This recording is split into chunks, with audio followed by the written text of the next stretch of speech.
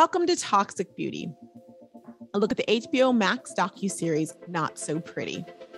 My name is Roxanne Wilson, and for the next few episodes, I'm going to take you through a look at this pretty telling docuseries that goes into the trillion-dollar cosmetics, beauty, and personal care industry and raises awareness about the dangers of everyday makeup, hair, skin, and nail products. My hope is that you'll sit with myself and my friends and have an earnest conversation. And my hope is that through that, you are going to find what works for you, the actions that you might want to take to make sure that your beauty is not so toxic. Let's dive in.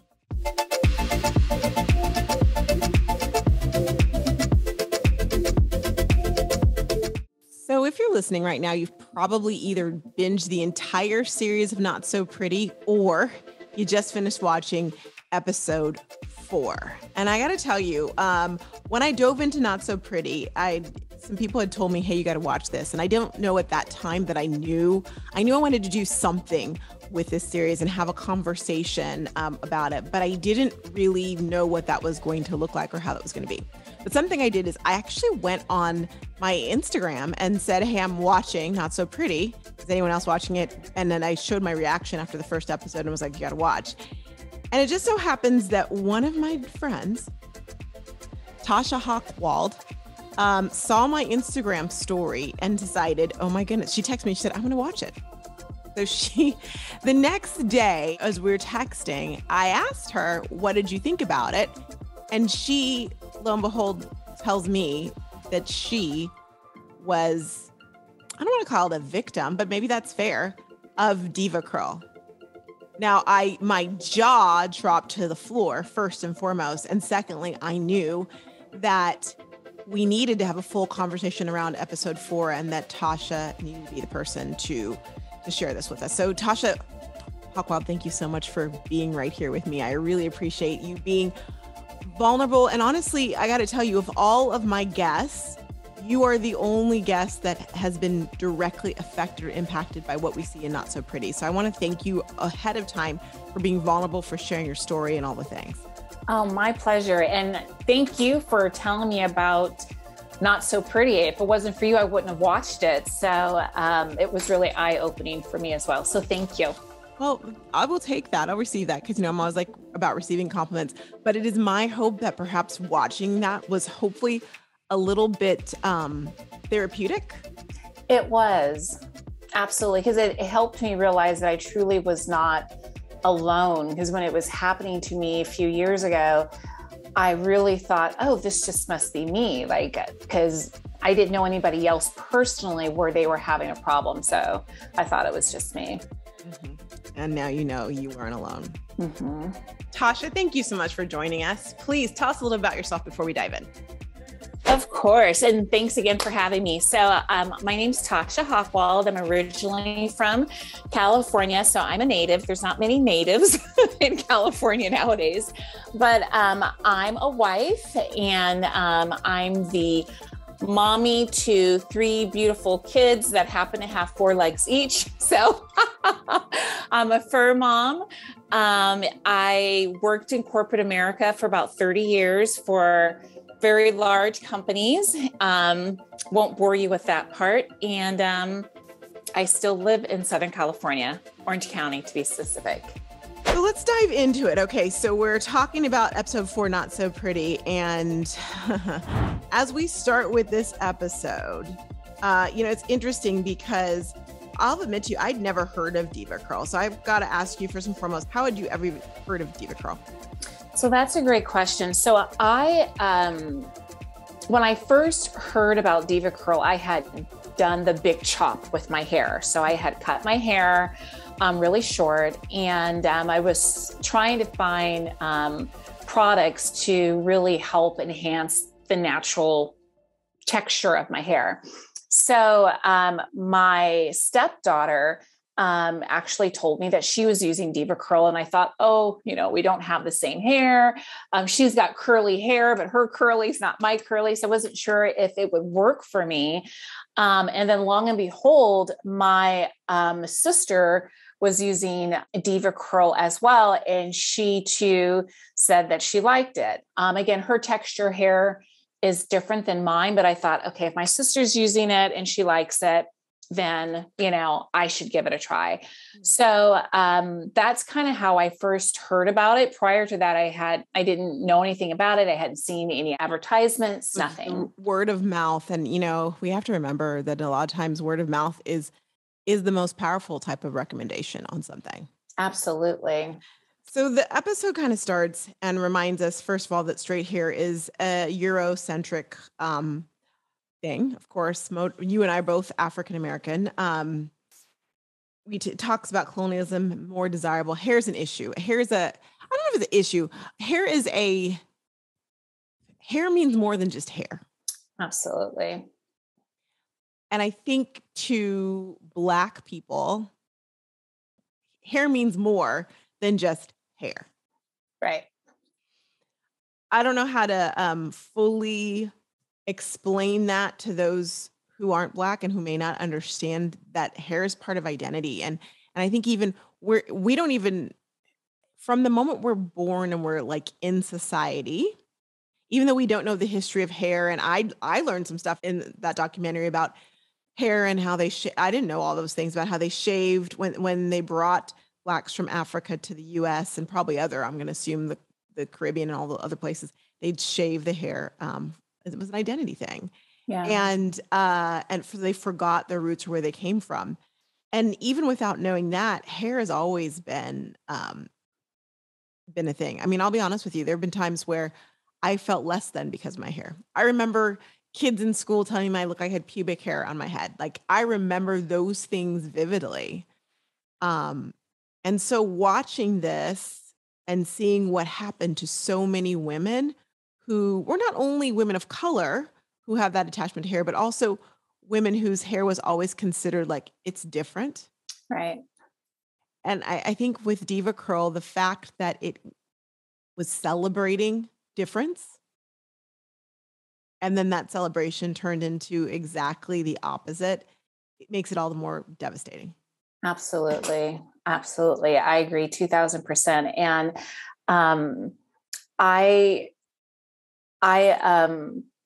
really, really, really wanted to embrace my natural hair because my entire, like you said, my entire life, I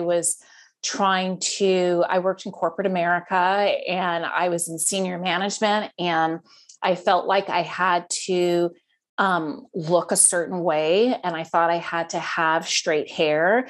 And I never felt like it would be acceptable for me to have anything else other than straight hair. Mm-hmm. So a few years ago, when I decided to make the big chop, it was a huge decision. And I was actually, honestly, I was having a little bit of anxiety about doing it. Yeah. But I made the decision, and I was really looking for something to kind of help me work with my hair, help me feel good about it, help me, find my new pretty, I don't know if that makes sense, but it's like, for so long, the way that I felt like I had to look pretty was with straight hair. So I was looking for, exactly. So, anyway, so that's how I started using it. And at first it worked pretty good. So interesting. The plot twist for everyone who may be listening didn't know is that it turns out Deva Curl had formaldehyde in it. And you can imagine putting formaldehyde not only in your hair, but your hair's it's porous place into your scalp. A lot of things happen. What we found out was there was no testing at all in this hair product prior to being sold. No one's tested it for anything. The FDA had 1,500 reports of Deva Curl. 1,500 reports, people reporting it to the FDA, thinking if I report it to the government, something will happen. And as you can imagine, the FDA did nothing. To their, I guess, I don't want to say credit, in their defense, they don't have the ability to do anything, which that shocked me. Were you shocked when you learned that throughout the docuseries? I was a little shocked by that. And actually more than a little shocked by that, because I thought that they had more regulatory power. You think. So, yeah. You just assume it is a fair assumption. Although we all know when you do make an assumption, you make an ass out of you and me, and I guess all of the US of A, because we do not realize this. Yeah. So just a little bit more about like what they found and all the things. We know personal care products in general are not regulated. And also, what's the incentive for a company to actually check on things like this? They don't have an incentive to go, oh, just kidding. Just kidding. We are giving you, we're putting formaldehyde on your head. Right. But keep trusting us. The interesting phenomenon about this, I think, as well, too, Tasha, is that Deva Curl had its rise during the rise of social media. Mm-hmm. And so you have all these influencers who were literally like, most of them weren't even getting paid, but they were just really excited. They were getting free products and were super excited about this product that made them feel good. It's crazy that they were finding things in blood and breast milk and urine from this, but and it's expensive too. I kept hearing that. I was about to ask you, how much did Deva Curl? Because I looked online now, and it's like, I'm sure less expensive than it was before. But like, how much was a bottle of Deva Curl? So the first time I got it, I got like just a trial pack. So it probably was like $50. But then after I got that initial trial pack, I'm like, I'm just going to get the larger containers, and they were like $50. And so it's like, you have your shampoo, which I was using the No Poo. And then you have the conditioner, and I was using the Decadence leave-in conditioner. And then they had another conditioner. I forgot the name of that one. And then the actual curl stimulator, so those are the products I was using. So yeah, I mean, and my husband was like, when my hair started falling out, he's like, you should call them. You should send that back. You should get your money back. Cause I probably easily spent $400 during that time period. Wow. So you started using it. Let's go back to, so you like, I'm going to start it. Immediately, did you see good results? Immediately. Okay. So what their kind of concept is that you don't have to use like a rigorous, shampoo that's, gonna foam and give you suds, because that's stripping your natural hair, the oils out of your natural hair. So, when I was using it initially, it was kind of like, oh, this is interesting. I'm using something that doesn't have any suds. But the way that it was making my natural hair look, to answer your question, immediately, it looked different and it looked better than what it was prior. So I guess that's a long way to say yes. Oh, that's okay. I mean, I know when I buy hair products, I'm like, is this really going to work? And you think for Deva Curl to have that type of phenomenon and to work on so many different type of curly hair, like regardless of ethnicity, curly and, and kinky. So not kinky, but curly hair, like all the above, people were loving it. Amazing. Yeah. How long were you using it before you were like, this is not working? It was probably about 2.5 to 3 months that I was using it. And what started happening is that first my scalp just started itching. And I just thought, oh, this is where my scalp's itching a lot. And I didn't think much of it at the time. I thought, okay. So then I found myself like scratching my scalp more. And then as, I didn't really stop and figure out what was causing the itching. And then that itching turned to burning. And then once it started burning, then that's when my hair just started coming out in clumps. So the itching was so bad. Like when you say itching, because we all have an itch. I mean, I have an itch from time to time. Maybe no one else does, but I do have an itch. Like, was it itching constantly? Were you're itching throughout the entire day? Yeah, it was intense itching to the point where you're just like, and it was my husband, he would see me scratching my hair because sometimes I was just like, oh my gosh. And he's like, I'm pretty sure you shouldn't be scratching your scalp that hard. I'm like, I don't know. It's just so much. But it's so weird. At that time, I wasn't thinking, oh, is this Deva Curl? I just kept thinking, what's going on? Why is my scalp itchy? Do I have dandruff? Is there something else? So I wasn't immediately making the connection. What's interesting about that, because in the docuseries, we hear from Aisha and some other influencers, and I don't think anyone felt it immediately. In a way, you're lucky that you started having reactions so quickly. And I think the thing is that when you've been using something for a few months, a year, she was using it for like 6 years or something wild. Why would you think it was that product that was so good for years? You wouldn't immediately think that. And that's so true, because I remember when my scalp was itching and then it started burning, I remember asking my sister, and the first thing she said was, usually when you have an allergic reaction, isn't it instant? I don't think it's that. It's probably something else. And so I was like, yeah, you have a good point, but that was not the case with this product. I mean, thank goodness I didn't use it for 6 years. I do have a sensitive scalp anyway and sensitive skin. So maybe that's why it affected me sooner. But yeah, it was itching and burning like I never experienced, to the point that I went to my dermatologist. And that's really when I figured out it was Deva Curl. I want to go there, but I want to go back to the itching for a second. So it's itching for like days, weeks. What are we talking here? Oh, probably, I would say weeks. Wow. I would say probably a couple of weeks, 2 to 3 weeks, because first the itching it wasn't intense immediately. So it's kind of like a ramp up. So it's like, oh, my scalp's a little bit itchy. Then you scratch a little bit. Then a couple of days go by and it's like, it's itching a little bit more, a little bit more, a little bit more, a little bit more. So it wasn't that, after 2.5 months, it just started itching uncontrollably. It literally was a buildup. And I think what happens with that product is that, like you said, it penetrates, your skin, your cells, and that accumulation of using the product is what's causing the damage. Like if you just use it once, probably would never think anything of it, but it's the buildup.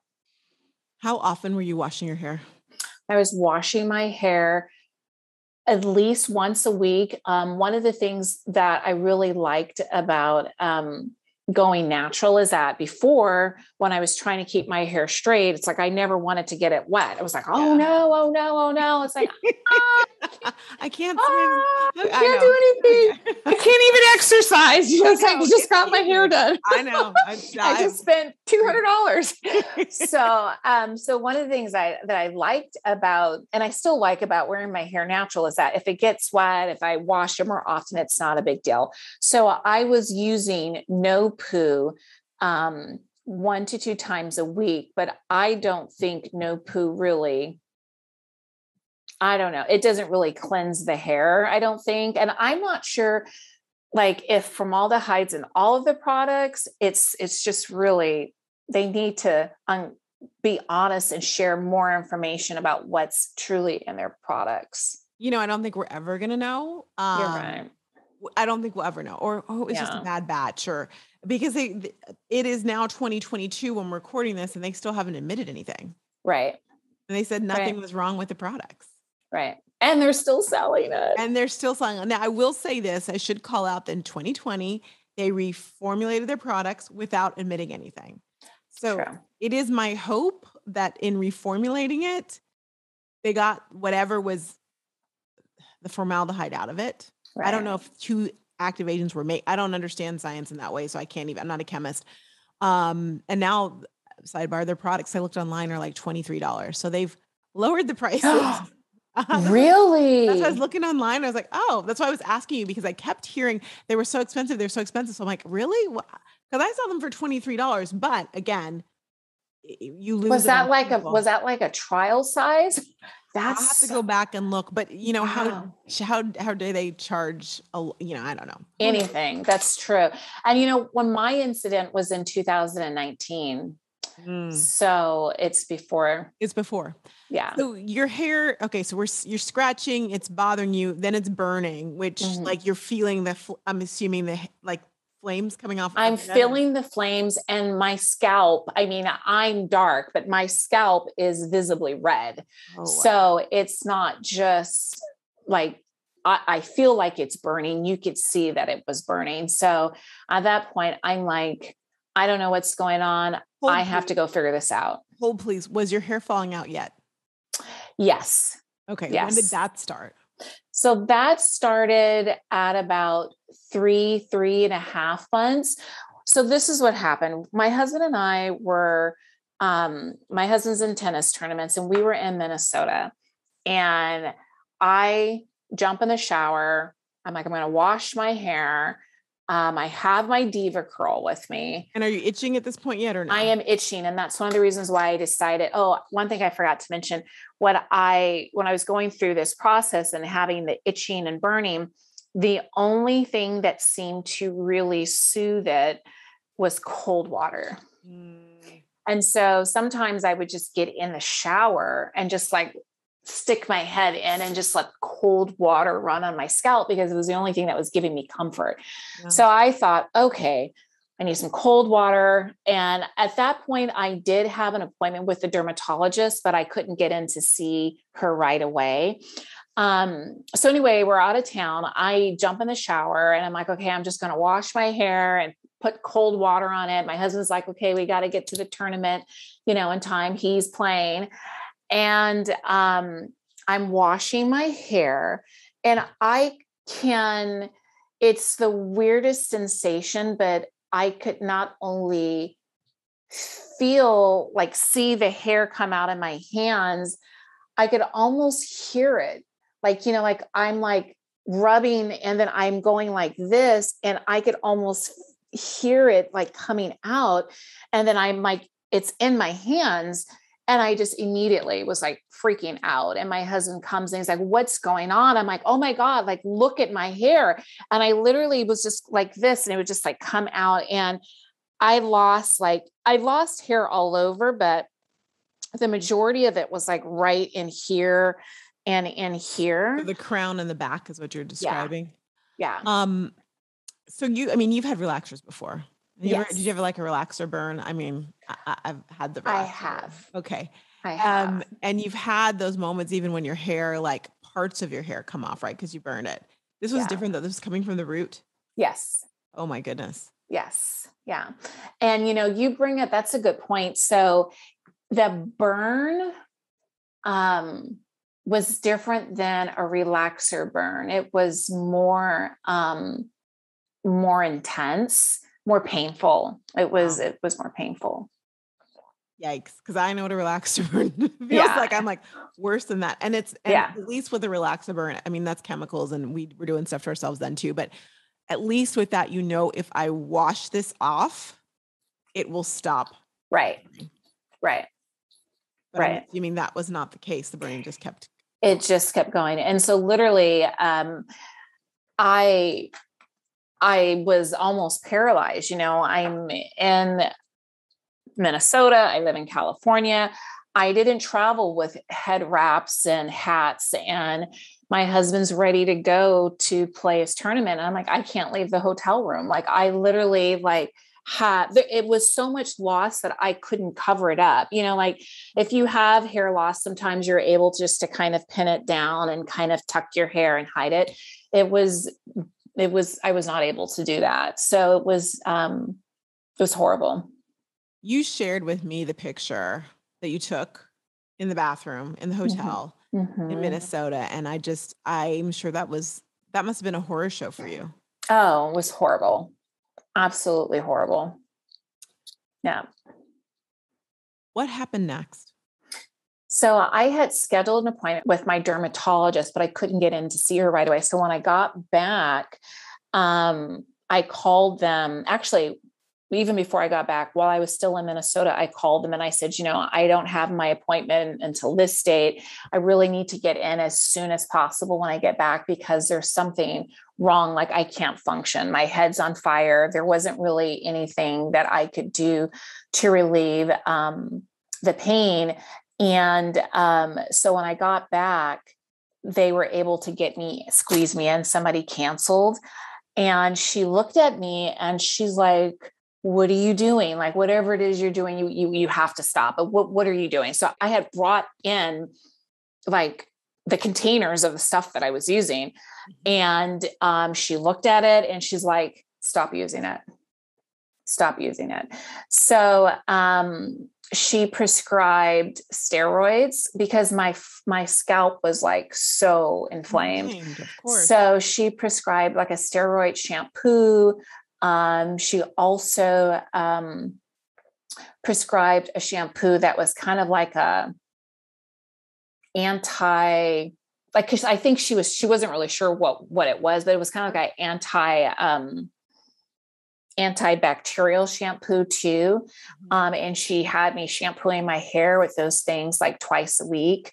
And she just told me to stop using that completely. And she prescribed Zyrtec. And so it was probably after I saw her, and I immediately went home and I remember washing my hair, the cold water, feeling good, taking the oral medication. And it was probably like a few days after that where it wasn't completely gone, but I was like, okay, like it's not consuming my every thought. Like before, you could be talking to me and then you're talking and all I can focus on is the burn and the itch. Well, and it's your head too. Like, I mean, yes, it's your head. It was throbbing. And it's the place that like holds your brain and all your thought. I mean, I can't even imagine. Yeah. Wow. So at that point, you knew it was Deva Curl. Yes. But you thought it was just not me. A global Deva Curl. I'm sensitive. This must be a me. Yeah. This is a Tasha problem, not a Deva Curl problem. Right. Because after that, I talked to my sister and I was like, are you sure you're not having any problems?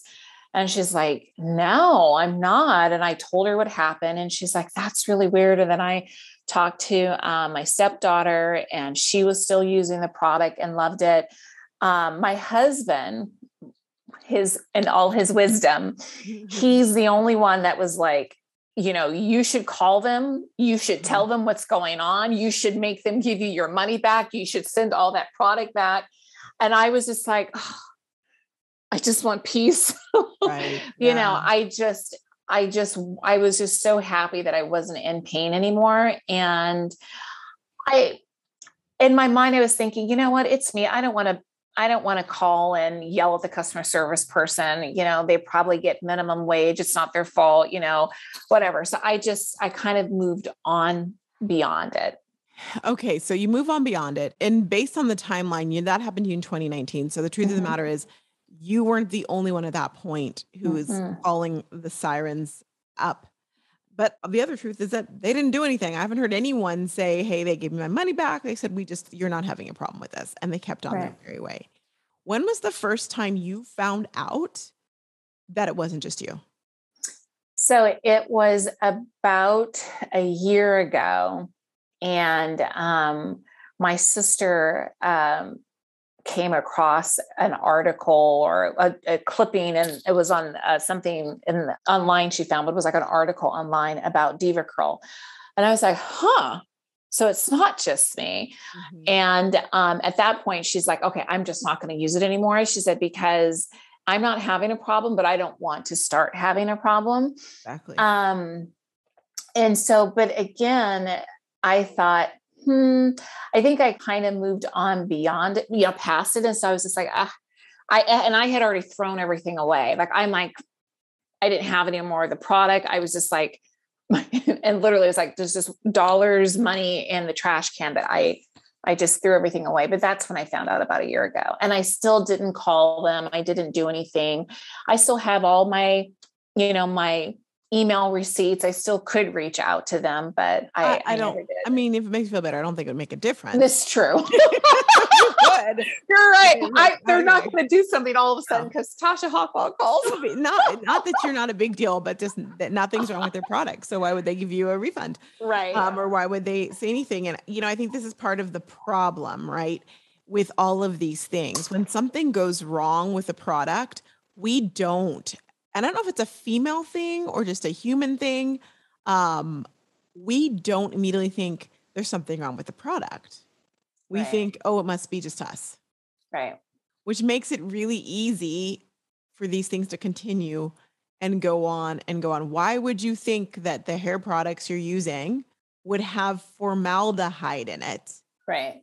And why would you think that the reaction that you're having wasn't just your reaction as opposed to something that was a global, I can say global, if anyone in the world was using it at that time, a global issue.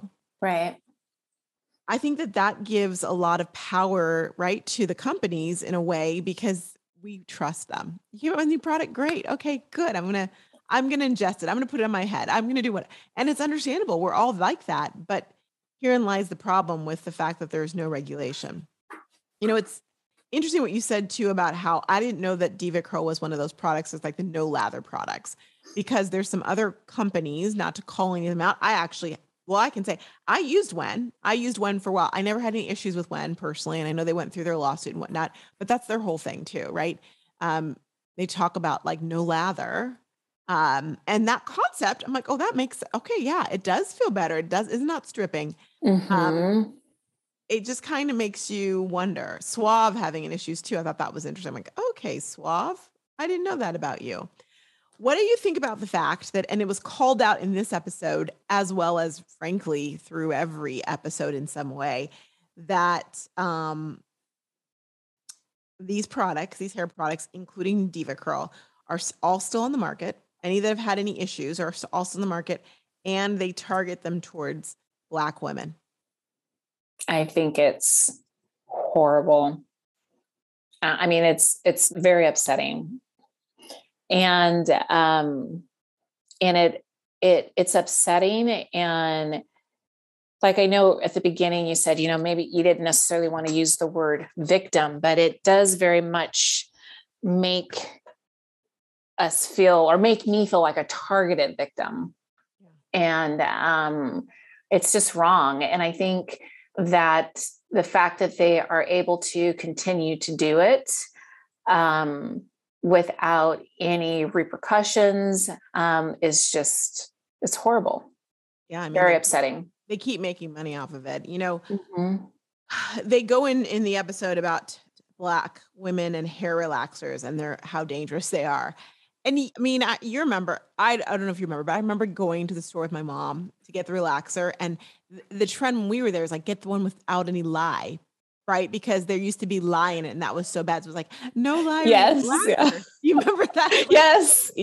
Okay. Lye free. Lye free. Like, okay, good. It's a no lye relaxer. Or like at the hairstylist, they would say like, oh, we use the one with no lye in it. Yeah, but what else is in there? What else is in there? Right. And then you have to wonder when they talk about the fact that there's a 30% of greater risk for Black women to have breast cancer. You find out that relaxers also have formaldehyde in them. Yeah. So there was, I don't know, lye, but they had formaldehyde. Yeah. I had that on my head for years. Me too. And I was telling my husband, at a very young age, yes. Like super young. Yes. And yeah. Absolutely.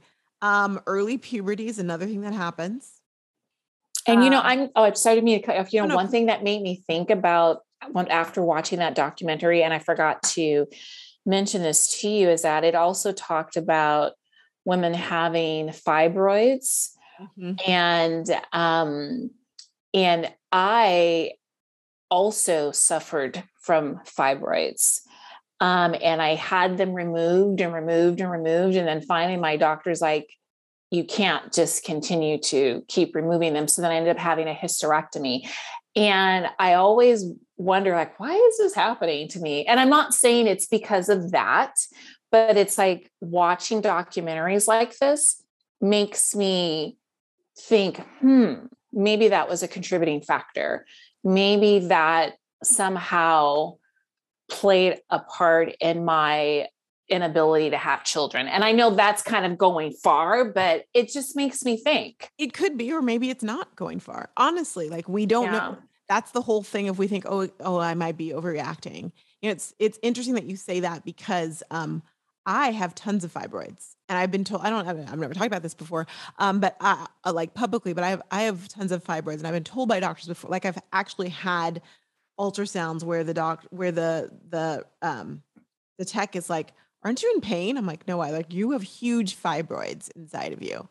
And even just recently when I went for my checkup, they were like, I mean, they were like, your fibroids, you got a lot of them. You know, they said basic, sorry, I'll overshare, but like if they start bleeding a lot, then they want to take them out. But I've had, different doctors want to take them out, others don't. I'm like, well, if it doesn't bother me, although, if I want to lose 10 pounds, maybe I should get rid of them. Oh, I have to tell you, oh my gosh. So my fibroids, the last time, I think I had like 32. The largest one was like the size of a grapefruit. They said that my uterus was the size of a 6-month pregnancy. So they did the I got the pathology report back, everything's benign, everything's fine. But I just thought, oh, I'm going to get on the scale and weigh less. They're like, no, they don't really weigh anything. Like, that's horrible. That's fair. I was so disappointed. I'm like, wait, what? Like, that is not it. Yeah. I thought for sure I should have lost a pound per fibroid. Heck yes. I have lemon size fibroids inside of me and larger. So Scott's always like, do you want to do something about it? I'm like, no. I don't mess with them.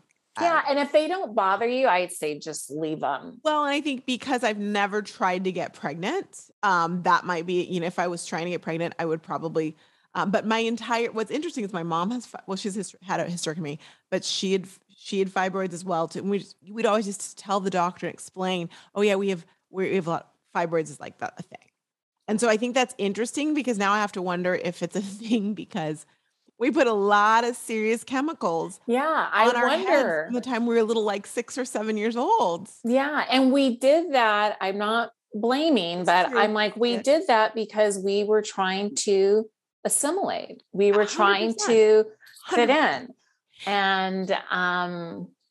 And for anyone who thinks, oh, we all shouldn't have to feel that way. I think your hair is beautiful, right? Your natural hair is beautiful. I'm going to call BS. I mean, yes, our natural hair is beautiful. But I'm going to call BS on that. I might get a little emotional. I don't mean to, but because even to this day, I see people who have their hair looking natural, who are celebrating that, treated, or people assume that they're not as smart. They're not as professional. They're dirty. They're dirty. And so I would encourage you to really take a look internally and ask yourself, do I really respect someone as much if they decided to wear their hair the way God gave it to them? Right.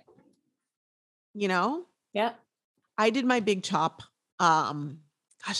Maybe 10 years ago now. I just decided I'm like, I don't want to stop doing all these things to my hair. And I was on, so I go natural. I'm on, when I was hosting, so I was on an international shopping network. Thank goodness, like they embraced it. They were fine with it. However, the viewers were not. And I remember I used to have a viewer, there would be 2 different types of viewers. I'd have a viewer who would just call me, would comment, would text in on our line. We could see the text just like hateful through my whole episode, through my whole shows, just hateful, horrible things that I will not repeat. To the extent that my producer was like calling our tech people to get like them blocked so that I wouldn't have to see it because it would come up and I would see it and I have to just keep on going like nothing happened. But the other people that I would have, there's some people like, I love your hair. You know what? Because when I started, my hair wasn't natural and then I went natural. Then I would have people who would say, Roxanne, I am a Black woman and it's like either 60s, 70s, 50s, 60s, 70s, 50s and over. And they were very bothered by my hair because it did not look professional to them. And I received that from them because I knew why they said it. I knew what they went through. I knew that they lived in a society and they were judged. And they were judged. Not that the judging doesn't still happen, but it was there's a reason why you and I at age 6 or 7 had a freaking relaxer. I just swam like in a chlorinated pool, competitive swimming, and was still getting a relaxer and my hair was breaking. But lo and behold, you had to have straight hair to be in school because if not, right, you just work. So I get I think we're making strides. We are. We definitely are. We definitely are.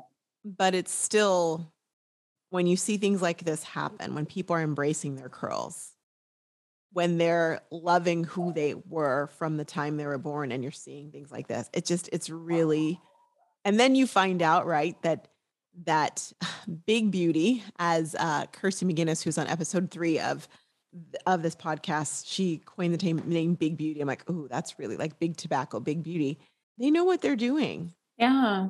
And it's heartbreaking. It really is, and, you're excited that you're embracing, like you said, the hair that God gave you, and then somebody is monetizing it and abusing it. And, the other thing is, we were talking about formaldehyde. So, okay, we got a relaxer. Maybe we did a relaxer every 6 weeks, but think about getting a relaxer every day. Like, that's basically kind of what Deva Curl is. It's like, it's not a relaxer, but it's putting formaldehyde on your scalp every day or every couple of days. And it's not getting washed out.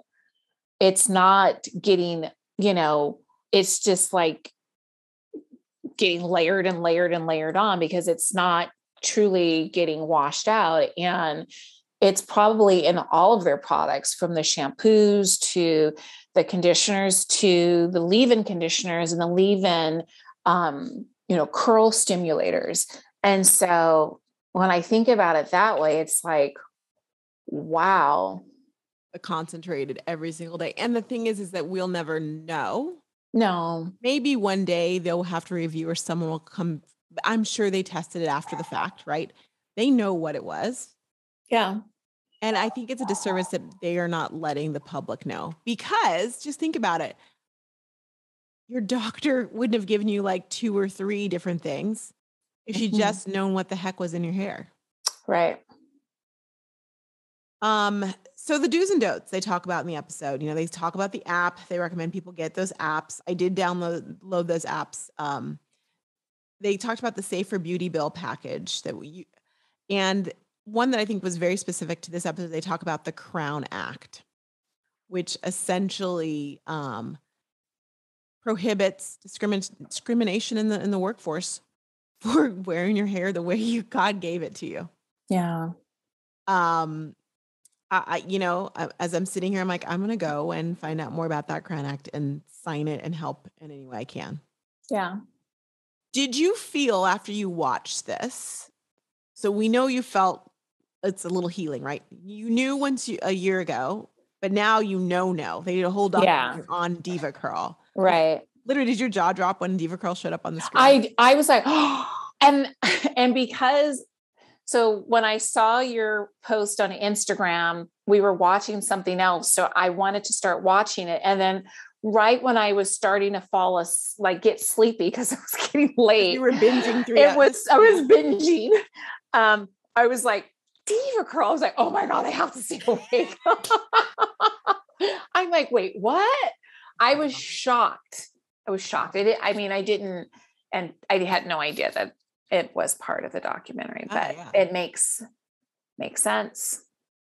Makes a lot of sense. Mm-hmm. Do you feel now, because what's on the bottle is what we have to trust, right? The bottle never said formaldehyde. So how do you go forward, Tasha, in buying hair products? That's a good question. It's hard. I mean, the sad thing is, what I do now is I look for products that don't have a ton of ingredients. And I look to buy products where I know if it doesn't work, I can easily return it. And if I feel any tingling, anything, I'm immediately like, oh, nope. I don't care how good it smells, which apparently fragrance is an issue too, but I'm okay. Oh my goodness. But I'm like, I don't care how good it smells. If it is irritating my scalp in any way, shape, or form, I return it and I just choose something else. So, and I've also had which makes me wonder and I won't mention the names, but it makes me wonder what's in these other products, because you can mention them. It's fine if you want to mention them. So I used O'Shea Moisture for a while, and I never had any problems with it. And I really, really, really, really liked it. And then I don't know, probably like 6 months ago, every time I put it on my scalp, it burns. Like a clean scalp. Wow. It burns. And I'm just like, I can't use it anymore. So now I've switched to other things. So it makes me wonder or maybe it's just a smaller percentage. Like maybe Deva Curl had a higher concentration and maybe the other ones have a lower concentration. But I want to know, what does it give the product? Like what does it add to the product that they feel like that needs to be in there and compromise health? And I just wonder, what does it do to the formula? And again, like you said, I'm not a scientist either, but what does that do? That's a really good question. What's so great about it that it's worth the health of consumers everywhere? I don't know that. That's a good, you stumped me. I don't know. But man, it would be interesting to basically what you're saying is make it make sense. What is that thing? Yeah. But I think that's, not to go into episode 3 too much, but like with fragrance and the fact that fragrance, whatever is in it that's bad is the thing that keeps it lingering on. So if you're so first of all, who came up with that is something we discussed in episode 3, but like, what is that thing? Is it the texture? Is it the fact that it keeps the curls defined? What is it? Yeah. But they're like, we've got to have formaldehyde. I know. Oh my gosh, there's got to be something else or whatever they're putting in it. That's disgusting. Yeah. It has to be something else. So I'm just trying to make better choices. It's not, by no means am I completely educated or completely comfortable with everything that I'm using, but I just find something, I'll find something, I stick with it for a little while, and actually not even a little while. What I'm using now, I've been using for over 6 months, but I just try and stick with it. And then when it stops working, hopefully it doesn't, but if it does, then I just have to carefully try something else. We all just do the best we can with the information we have. It's a reminder to trust your body. Yes. Trust your body, because your body is telling you. I know. That is so true. And maybe you can trust your body over your mind, right? Because it's, and this is not on you. I'm learning about myself too. Like, if it's scratching, we're thinking, oh, it's just a scratch. No, it's scratching because it's telling us, hey, stop. Right. But our mind is like, oh no, I can rationalize this. Then it starts screaming loud. It starts yelling at us louder. And I keep thinking, oh, but it makes my hair look so. It's not worth it. Yeah. Oh, it's the brain, like the brain is rationalizing it. Your body is saying, hey, warning signs. Yeah. Thank you so much for this. Thank you so much for being so vulnerable and being open with us about what happened. Is it fair to say, are you willing to the pictures? Can I share them on this page, on podcast page? Yeah. I appreciate that. Yeah. And thank you. I mean, I know you've helped people, and it's always good to see that it really happened to people. Mm-hmm. And some might go, okay, well, these were these young influencers that had these issues. No, it wasn't just one young influencers. I mean, you're young, but you're not an influencer. No, yes, I'm not that young.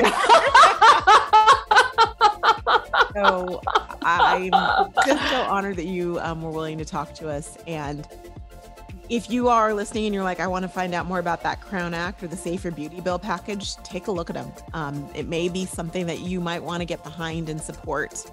And we'll just try and be better. Absolutely. With the information we have. Thank you, Tasha. Thank you so much. Thank you so much for discussing this. Absolutely. Thanks again for joining us for the RoxTalks limited series, Toxic Beauty, a look at the HBO Max docuseries, Not So Pretty. Now you're probably wanting to know more, probably wondering now what to do. And that's why we've put together a special website for you. It's called Toxic Beauty Podcast. There you're going to find some information that will help you get into next steps, including a free guide to your low tox life, a beginner's guide to get you into just knowing more about what products you might want to look at, you might want to change, and how you want to live your life. In addition, we have some Instagram links for you that's going to give you a great guide to perhaps some people you might want to listen to and follow, and just to get more information. And we'll also, on the website, feature information about each one of our guests from all of the episodes. Now, I by no means have any desire to tell you how to live your life. I'm still just trying to figure out how to live mine. But I know that at the Toxic Beauty Podcast page, you're going to find information that runs the gamut that will help you to make those decisions for you and your family. I'd love for you to share this series with others, and please don't hesitate to tag us at RoxTalks if you would like to continue the discussion on Instagram. And don't forget to pick up that free guide. Thanks so much. Take care, and we'll see you soon.